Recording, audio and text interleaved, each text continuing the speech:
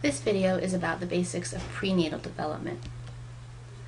Prenatal development, of course, starts with fertilization, which is the fusing of an egg and a sperm. There are some extraordinary images of this available on the internet. On the left, we have one of these images, which is an egg covered in tens of thousands or maybe even hundreds of thousands of sperm who have made it through the vaginal canal, chosen the appropriate direction to turn up either the left fallopian tube or the right fallopian tube, because remember, they don't know exactly where there might be an egg, and then have found an egg in the fallopian tube. Oftentimes we think about this process as sperm-driven. The sperm is there to conquer the egg. It triumphantly has made it and found the egg, and then the first one to push through is the one who wins and gets to fertilize it. And that's actually not really an accurate representation. What truly happens is there are proteins on the head of each sperm, and when they reach the egg, they start to rub that head with those proteins on the side of the egg, looking for the appropriate protein receptors that are covering the egg.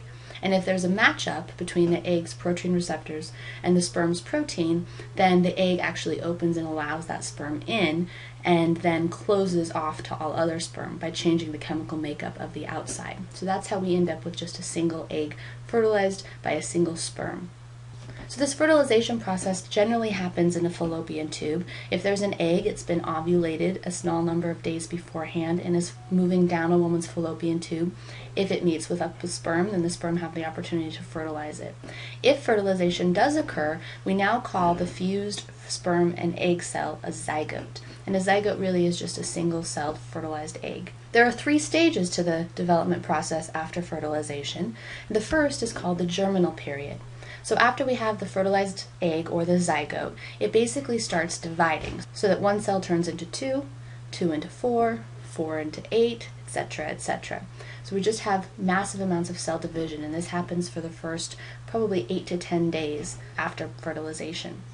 The germinal period is where we find something called totipotent stem cells. Each of these cells that you see here are essentially totipotent stem cells, which is a designator that say it's a kind of stem cell that could turn into absolutely anything. And that's true at this point because we have a bunch of cells that have the ability to become any kind of cell in a human body. Some will eventually become hair cells, some will become skin cells, some will become heart cells, some will become toenail cells, brain cells, liver cells, etc. But at this point, they don't have their jobs yet. They're just cells. Eventually, though, cell differentiation does happen, and that's just the term we use to talk about cells getting their specific job. So they differentiate and start doing something specific. Once they do that, they can start to form the systems that will make up the human being. So we move now into the embryonic period once this differentiation has happened and systems start to form. So on the left, we see an embryo very early in this period, and on the right, we see an embryo that's a lot later towards the end of this period. And you can see that in the beginning, we don't really look very human. We look a little bit alien and have some characteristics, like a tail, for example, that seems strange to us. If you were to look on the internet for images of the embryos of other species, you would find that those embryos look a lot like our own human embryos. But slowly, through self-differentiation and the building up of systems, we start to build arm buds, which we can kind of see in the middle portion of the middle image, a portion that will eventually become an eye. The circulatory system starts to come into place. At some point, the heart will start beating. And that tail starts to get absorbed. You can see the tail in the middle picture is much smaller than it is in the left, and that's because it's being absorbed. And then on the right, there isn't a tail anymore. The hand and arm buds have grown to be more like actual hands and arms. We're looking a little bit more human-like by the end of the embryonic period. Then in the fetal period, the third and final period, which is pretty much from 2 months up to birth, we're very human-like, just growing bigger. So on the left, we see a fetus who is probably towards the 2 to 3 month mark and is about the size of a person's thumb. And on the right, we see a fetus that's getting towards the end of the term, which is 40 weeks of development, and he's pretty big and packed in the womb. Of course, some babies don't make it to the 40-week term date, and they're born early, and we call these premature babies, or preterm infants.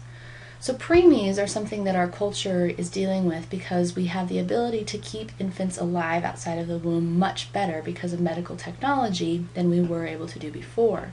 And because of that, we have to start worrying now about the survival rate because, of course, if an infant is born too early, they really aren't fully prepared to deal with the outside world. They would like to stay a fetus longer and be able to completely develop. So not just in terms of size, because you can see both of these pictures are very small babies, but also in terms of developing things just like fat. So the infant on the top, the premature infant on the top, has very, very little body fat, and that's why it looks so skinny and long and kind of disproportionate to what a full-term baby would look like. So the survival rates are approximately the following right now. At about 22 weeks of development, which again remember is barely over half because a full term would be 40 weeks, the survival rate is fewer than 10%. So very few babies who are born this early live because they're just not prepared. One of the major problems is lungs. Lungs are one of the last things that develop, so it's difficult to breathe if your lungs aren't working very well. However, if you can keep that baby in there just one more week, the survival rate jumps quite significantly up to 53%. So sometimes women who go into preterm labor are put onto bed rest in an effort to keep the labor from actually progressing to the point where a delivery would be required. Because if you can keep that fetus in there for just even one more week, the survival rate is quite substantially higher. At 24 weeks, it's 67%. At 25 weeks, it's 82%. And at 26 weeks, it's 85%. So still, 26 weeks is quite early, but the survival rate has jumped dramatically just in the 4 weeks from the 22-week development.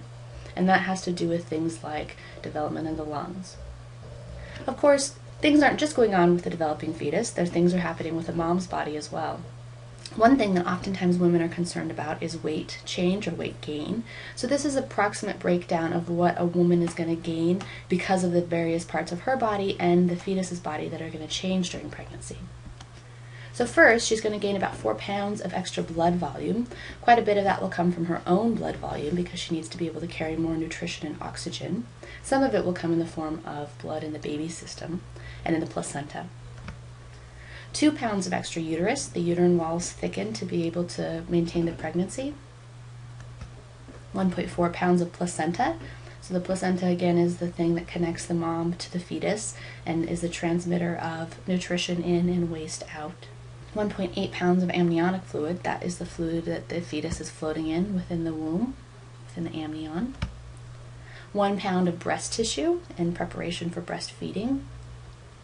2.7 pounds of interstitial fluid. This is fluid that is basically just the water within our cells. Everybody already, no matter what, has interstitial fluid.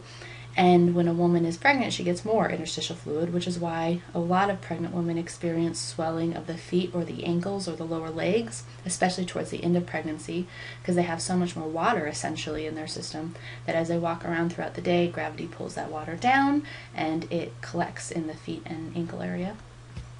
5 to 10 pounds of just body fat are very normal for a woman to gain.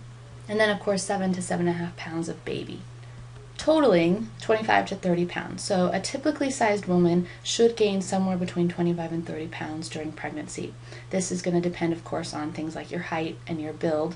But regardless of your starting point, there is a certain amount of weight that's healthy to gain. Not gaining enough weight is problematic, and gaining too much weight is also problematic.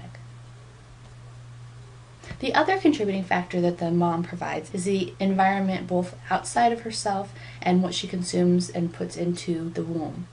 So teratogens have to do with the latter. Teratogens or teratogens are harmful chemicals that could impact negatively the development of the fetus. These are things like alcohol or tobacco or hard drugs or even things like caffeine. There's some research that points to the increased likelihood of a miscarriage if a woman consumes a lot of caffeine. But other factors are important too. First, does the mom have any particular diseases that could harm her developing baby? So for example, if the mom was HIV positive, that would be of concern because there's a likelihood of being able to pass that on to the fetus. And in some parts of the world where a lot of women are HIV positive, this is a major concern. There's also concerns about things like keeping women from handling kitty litter because kitty feces can contain a parasite called toxoplasmosis that could cause some problems. Women, of course, should exercise while they're pregnant. Just in general in life, you should exercise. But during pregnancy, it's important to maintain a healthy body weight. It's also important to help build up your strength and stamina because birthing, of course, is a very challenging process. And women who have stronger core systems or who have better stamina are going to not struggle quite as much. Nutrition is key. Eating healthy, whole foods, lots of fruits and vegetables, avoiding a lot of sugar or fat. Remember that developing fetus is laying down the very basic systems that they will live with for the rest of their life. So being able to have enough of the appropriate nutrients to build those systems are important. So you maybe have heard, for example, about folic acid being really important for brain development prenatally, and that's true. So women should eat a lot of foods that have folic acid in them, amongst other kinds of foods, of course. Stress has been shown to be able to impact the developing fetus. For example, high levels of stress. There's less research that point to the problems associated with just general, regular day-to-day stress. But women who are experiencing extreme stress, like the loss of a loved one or maybe a loss of a job, can sometimes pass that stress on to their developing infant, because our body releases hormones and chemicals when we're stressed, cortisol and adrenaline. It's part of that fight or flight response, and it's possible for those to pass through the placenta and impact the system of the fetus. Maternal age is important. This is especially something to consider as women are having babies later and later in life because of the availability of things like fertility treatments. So there's some concerns with propensity for particular disorders or diseases. For example, Down syndrome is more likely, much more likely, in women who are older than younger. And finally, prenatal development can be influenced by whether the woman has had previous births or not.